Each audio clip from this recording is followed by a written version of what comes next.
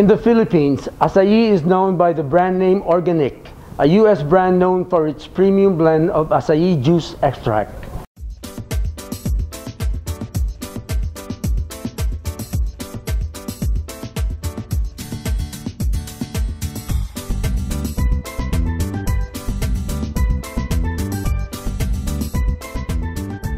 Now, one of its loyal users is validating Organique acai berry's reputation as a potent supplement. I'm Maggie Remundo, 37 years of age. I'm working now as a sales representative in a kitchenware company along Quezon City.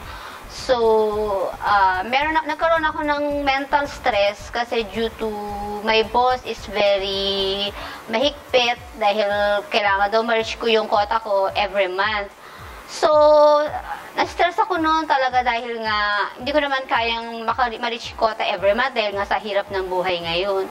So, hindi, 2 weeks last year, hindi na ako nakakatulog, hindi na ako nakakapagtrabaho, gusto ko lagi akong nakahiga na lang, lagi masakit ang ulo ko. Then yung psychiatrist told me na I have a mental stress.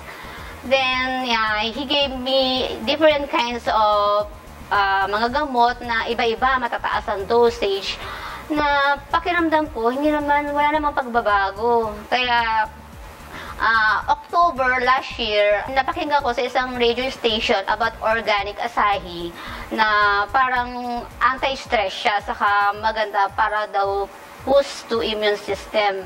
Then, I buy it in Mercury Drug. Tag-take mo na ako ng 1 bottle. Then, siguro nakakalahati ko pa lang yung 1 bottle. Pakiramdam ko, lumalakas na uli ako. Then, bumalik uli ako sa work ko. Marami pong nabago sa pag-inom ko ng Organic Acai kasi unang-una nawala yung fatty liver ko. Then yung stress ko medyo nawala, nararamdaman ko na nagka-calm, na parang nararelax na po ako, nakakapagtrabaho na po uli ako.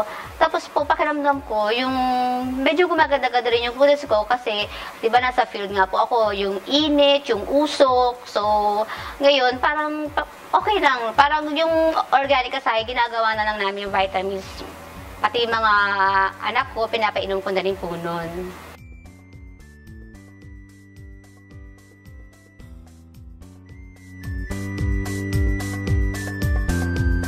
Okay, when you talk about the important aspect or component of acai berry with regards to mental stress, because you have to know about the importance, because one thing, it has an effect on oxidative stress. When you talk about oxidative stress, when your body uses a lot of oxygen during oxidative process, okay, it brings about a lot of free radicals, okay.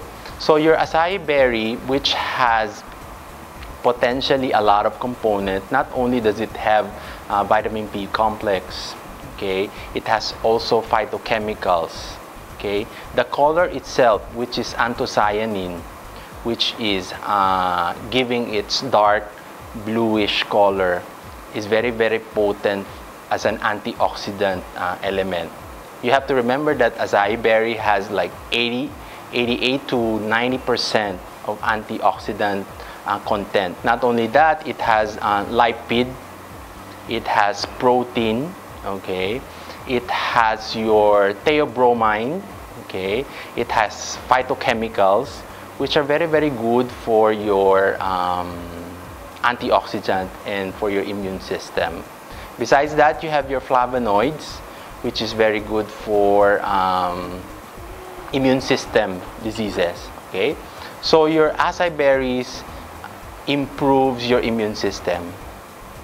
It improves your mental stress because of the flavonoids and your phytochemicals, okay. This one stimulates your autophagy. The autophagy effect is wherein your brain cells starts to eliminate your toxins, okay.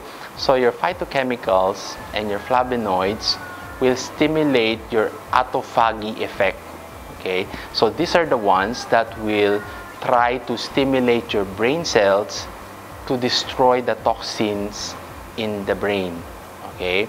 This is created by when you have mental stress, of course, due to your oxidative stress, meaning overutilization of your oxygen. Okay?